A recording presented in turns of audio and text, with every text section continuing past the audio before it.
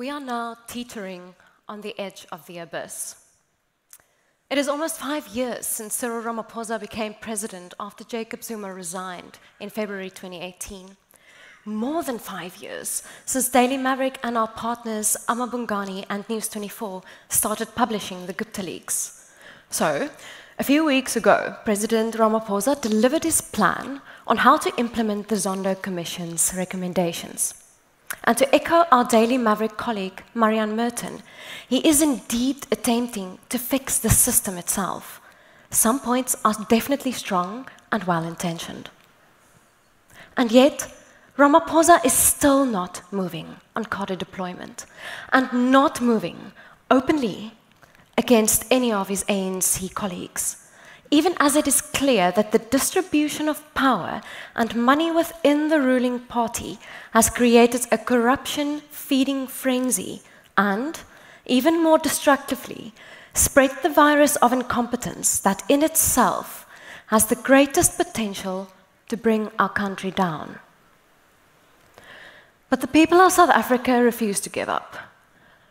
We do not pull up our roots and leave and go make a living elsewhere. Here we sit and we say we had enough of the incompetence, the indecency, and the selfishness, those qualities that defines the leadership of our country today. Today, all of us here gathered to bare-knuckle our way through our problems and to prove that every problem, indeed, has a solution. The mutual understanding between us today was that we all hope to live in a country where hope doesn't die. In this spirit of help and assistance, of Gathering 2022, we at Daily Maverick also have a proposal to make regarding the role media plays in this modern state we all would want to build. But before we at Daily Maverick present our simple and short proposal, a few facts. The fourth estate in South Africa, the media, fought valiantly for truth in the days when lies were far more profitable. We stayed true to our mission when cynicism was a safer place to be. We didn't flinch when threats were hurled at us and didn't melt when things got hot. We were holding the line we knew could not be abandoned. It is our common future that we defended and keep on defending. An example that still blows my mind is this. Days after becoming president in 2018, Ramaphosa told the gathered media there that he and the other ANC leaders had become aware just how badly the wheels had fallen off, only after we broke the Gupta leaks. It was a very clever statement to make inside of a room full of senior journalists and editors, containing just enough flattery to make them forget, for that moment, just how indefensible the ANC's decade-long appeasement and shielding of Jacob Zuma was. But logically, only two reasons can possibly explain how the eyes of the majority of the ANC and government were closed so wide shut. Blinding incompetence, meaning that they just couldn't see it, even as it was happening right in front of their eyes.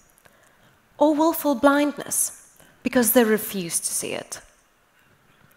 We at Daily Maverick spend our days wondering which of these it was. Was it willful negligence, as experienced during the weeks and months after we broke the Gupta leaks, when the prosecuting authority led by Sean Abrams refused to even discuss our revelations? Was it a lack of political courage, as evidenced when we exposed the scale and deprivation of the VBS theft by Julius Malema and Floyd Shivambu? Was it politically inconvenient to go after Iqbal's survey, father of South Africa's decouplets, but also the executive chairman of disinformation player number one, independent media, even after the PIC Commission fingered Sekunjalu? Amabungani and Daily Maverick further exposed near open corrupt practices by survey beyond any reasonable doubt.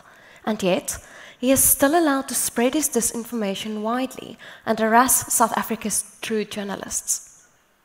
That is, of course, while we, South Africa's media, are abused, threatened, and cursed by the very people that we expose every day.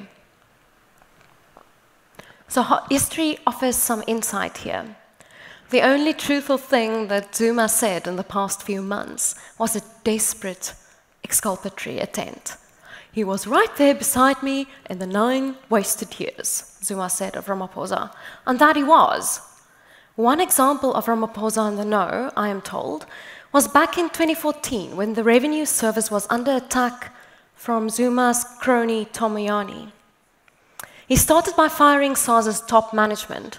Ramaphosa, then deputy president, was briefed by some of the top management where he pleaded for help and support. Ramaphosa remained willfully blind and allowed the capture of SARS to play out without intervention. Moyane went on to decimate the Revenue Service's investigative capacity based on the excuse of weeding one or other weird rogue unit. Almost 9 years after that briefing, SARS is not what it was in 2014.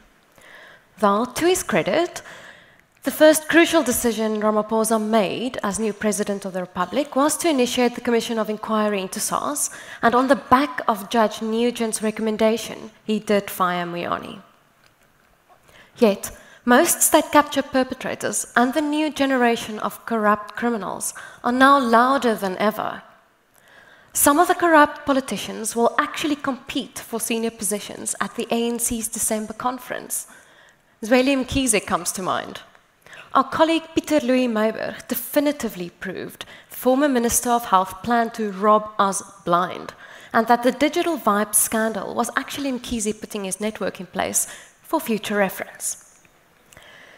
Some perpetrators belong to the opposition parties, while others in the private sector forms a toxic, supportive, gun-running, drug-smuggling network, but have been exposed by people like Karen Dolly as corrupt and posing a systemic threat to our constitutional order.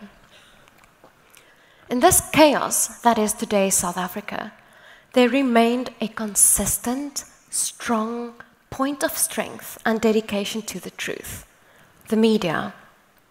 The Zondo Commission report, a product of incredible work by dedicated professionals who truly love this country, has proven what we've been publishing for years was true, that the state was indeed captured, precisely by the people the media over the past 2 decades fingered consistently and with dedication. Every theme investigated by the Zondo Commission had its origin in journalistic work. Just listening to these arguments, I hope you understand why we in the media sometimes get frustrated. Why did we have to lose so much time before even beginning to address the crimes that were long ago proven beyond doubt? Were all the threats, the abuse, and the sleepless nights and fearing for our and our sources' lives worth it? Kevin Bloom, under severe pressure, reports on our Deputy President David Mabuza's fingerprints on the corrupt network and political murders in Limpopo. Why do we continue to do this thankless, dangerous job if the authorities plan to ignore us? Or, like my colleague Marian Tam had to find out when crime intelligence agents quite possibly broke into her house, that they were a part of the actual problem. Worse, will we have to wait another 10 years for the next Commission of Inquiry to confirm that the corruption in the post-Zuma era continued barely unabated?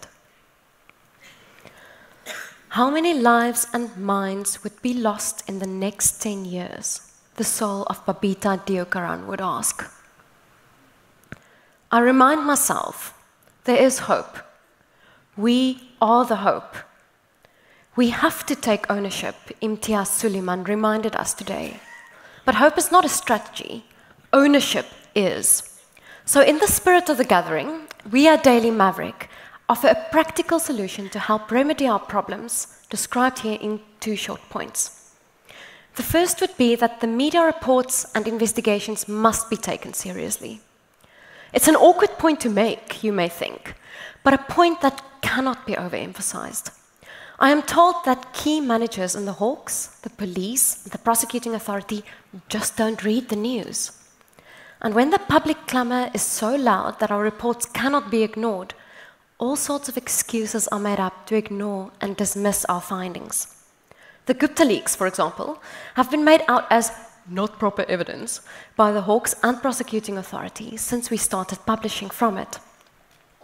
Another example is when I showed that the bank card stuffed with stolen VBS money followed Julius Malema and Floyd Shivambu right around Southern Africa. It meant that they themselves spent the VBS money despite their violent protestations. I managed to match their movements as published on social media with the bank payment locations, because journalists just don't have the subpoena powers that the Justice Cluster have. The only thing that the Hawks and the prosecuting authority then had to do, after my report showed them where to get the evidence, was get a court order granted access to Malema and Shivambu's cell phone records to build a court-ready case. By gaining access to their conversations and locations at crucial moments, the prosecuting authority would have had incontrovertible proof of how they planned to benefit from the stolen VBS money and how they spent it. I'm told the authorities did not.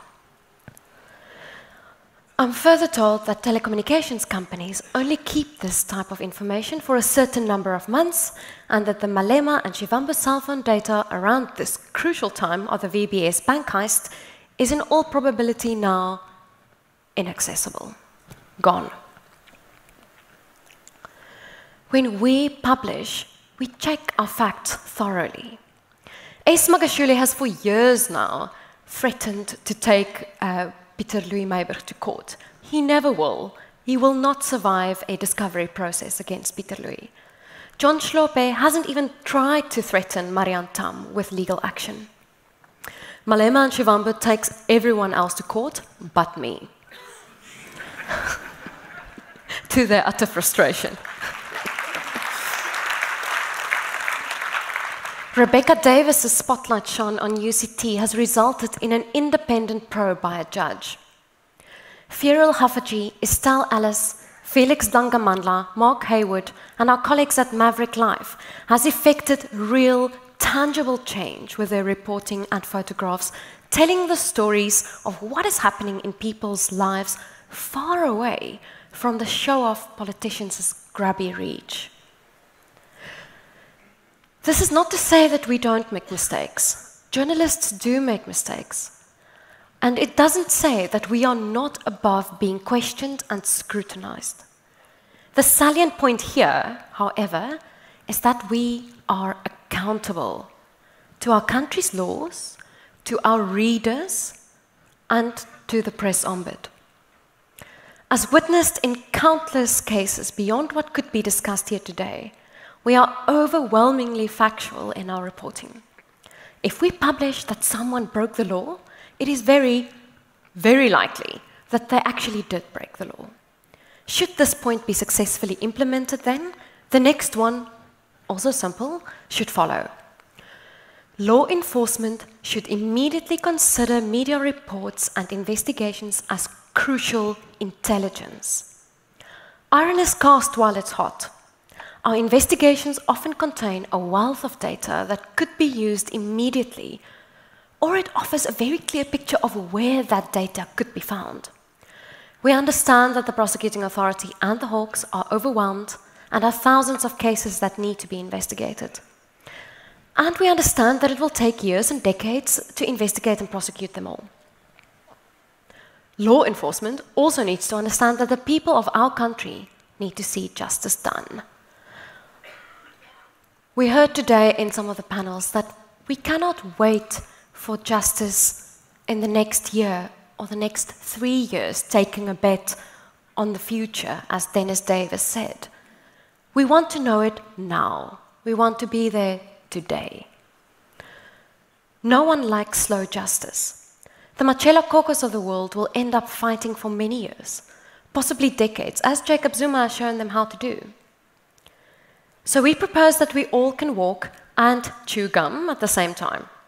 We propose that within the prosecuting authority and the Hawks, small but dedicated teams of top professionals are created to immediately check the media's investigations and exposés.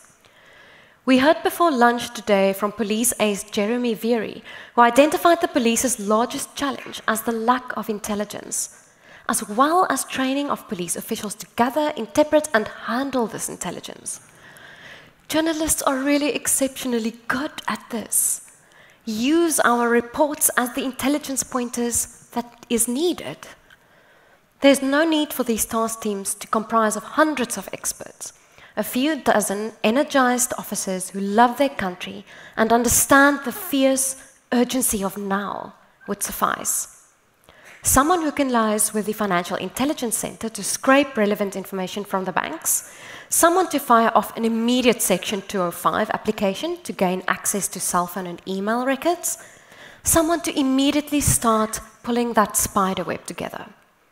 Within a matter of weeks, often 14 days, they will be able to establish whether there are grounds for further investigation and possible prosecution or not.